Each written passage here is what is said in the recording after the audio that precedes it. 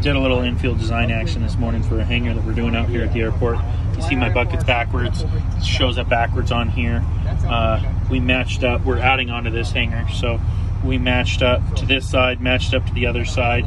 We're within 0.1 degrees on our corners, making sure we're perfectly square.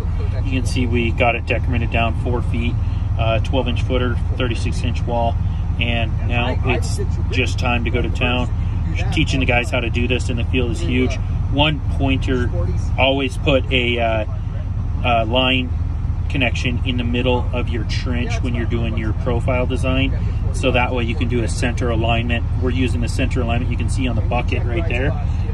We're using the center alignment for our alignment in general. So having that split trench, it's a 6 foot wide trench.